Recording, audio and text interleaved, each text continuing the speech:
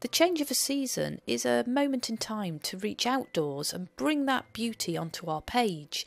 And just as I did with this autumn junk journal last year, we can use the seasonal colours to inspire our designs. This week's video is a step-by-step process, creating a page using springtime in England to shape the design. I hope to inspire your junk journal passion, your love of paper and your desire to create beautiful art journal spreads. And if you do have that passion for paper like me, then hit the subscribe button and ring the little notification bell because I have many more videos and ideas to come. I'm using the same journal as last week. You can just see the little cactus doodle in the bottom left hand of that page there. I've decided on the page that I'm going to use. But first I just want to show you the beautiful book that I'm going to be using. A Victorian flower album by Henry Terry. It's a collection of the most gloriously beautiful hand-painted flowers. If you'd like to see a longer page turn of this, then I do have a video on it, so I'll leave a link in the description box down below. I've actually been hoarding this one since I bought it last year. I do find it really difficult to use my most beautiful supplies, and if you're the same then please do let me know, drop me a comment down below. So I finally commit to a page to use, and here I'm just using my hands to tear the page rather than use a pair of scissors to get a more interesting edge, and I just position it on the journal page to get a feel for the size of it. I've pulled a few other goodies from my stash, and this is a vintage book page. I use old book pages an awful lot in my crafting. I've chosen an old book page that looks aged and yellowing, and I decide to just put that behind the flower to lift the colour of the page because it's very black at the moment on the left hand side. And here I'm just using my liquid glue in relatively sparing quantities. And that will work nicely to give some layering to the page and give the flower something to sit on.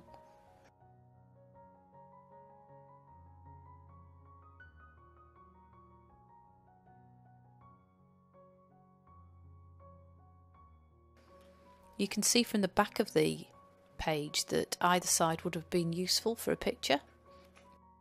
So I attach the flower to the page and I use some of the black page behind it as a border. And now I want to add a couple more embellishments. So I have a piece of brown cardstock and a little pocket that I've made. The brown cardstock underneath is actually the inside of a roll of wrapping paper, and that little pocket I made a couple of weeks ago.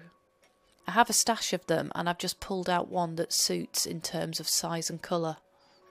So I don't want to cover up too much of the picture, the flower, but I want to create a layering effect, so I just have a little play about where to position the pocket and a little piece of cardstock. That pocket is actually made from an old Spanish encyclopedia.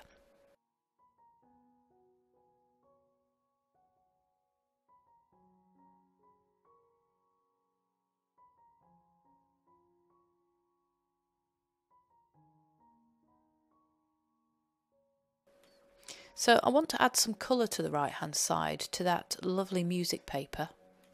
I'm just putting a little bit of a wash of yellow and pale greens that marry up with the flower on the left hand side.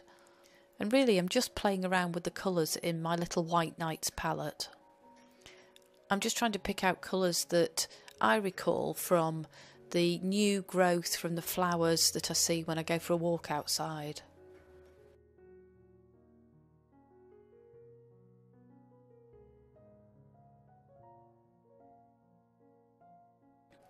And now for the fun bit.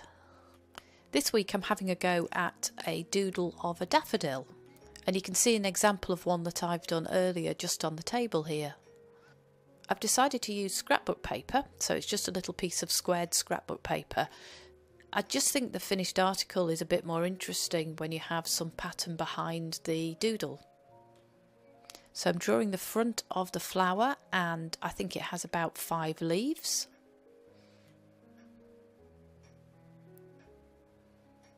And I'm just pointing the flower down so that it's got a little bit of positioning on the page. And here I'm just mixing a bit of colour to paint, first of all the stalk and the back of the flower, and then I move on with the yellows and oranges to the petals.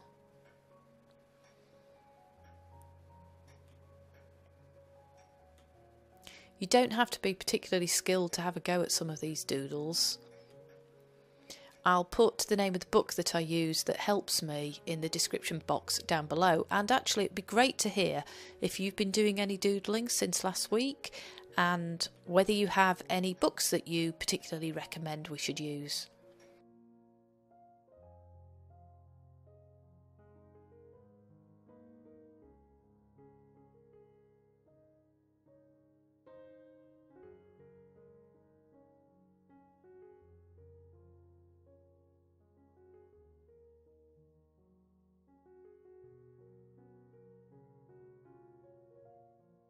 I want to add something extra to the page, so I'm using one of these mini size envelopes that I've been making.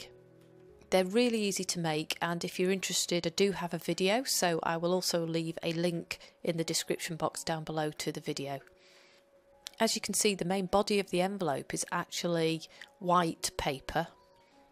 So again, it's an old book. And I've just used my scraps of pattern paper and other little bits of washi and a stamp to decorate the front. And I want to create a kind of fold out with this, so as you can see I'm just positioning it on the back of the right hand side page. The waistcoat that you can see on the front of the envelope is actually a stamp, so it's an acrylic stamp, and again I've just painted that with watercolour paints. The joy of that liquid glue is that you can slightly reposition anything for a couple of minutes before it dries. So I think we're making progress. We've got colour on the right hand side and a place to put the little daffodil as a pocket.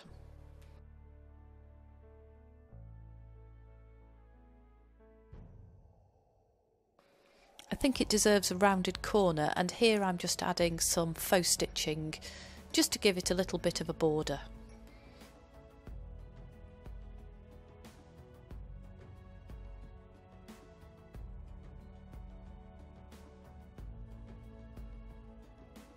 And of course the glue goes down just two sides of the square. And now we have a cute little pocket with our hand drawn and painted doodle. I said in last week's video that I really like bringing text and the handwritten word into a journal page. So in this week's spread I'm using the Oxford Dictionary of Quotations, and I found just a little 4-line verse from Tennyson that relates to spring.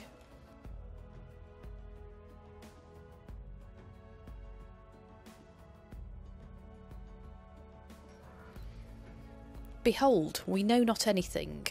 I can but trust that good shall fall. At last far off, at last to all, and every winter changed to spring. Basically what this gives me is a little journaling card to tuck behind the little daffodil.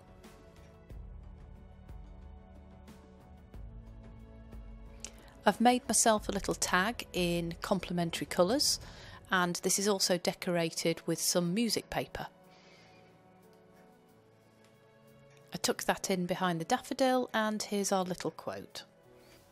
And I don't feel quite finished until I've added just a few little sequins, again in green to go with the page, and just a touch of red.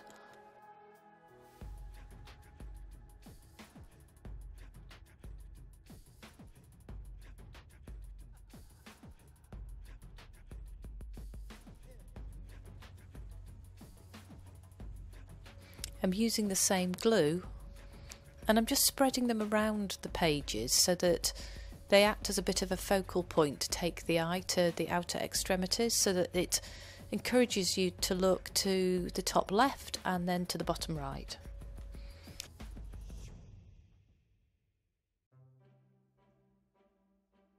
And this time I've found my tweezers, so I just use them to position the sequins where I want them.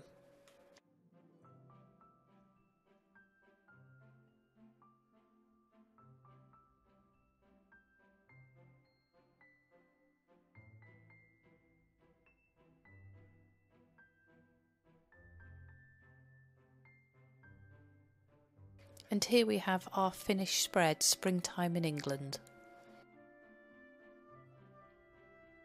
I really hope that you've enjoyed this step-by-step journaling process today. If you have enjoyed it, then hit the subscribe button and ring the little notification bell and come back next week because we'll be doing more doodling and more journaling. Bye!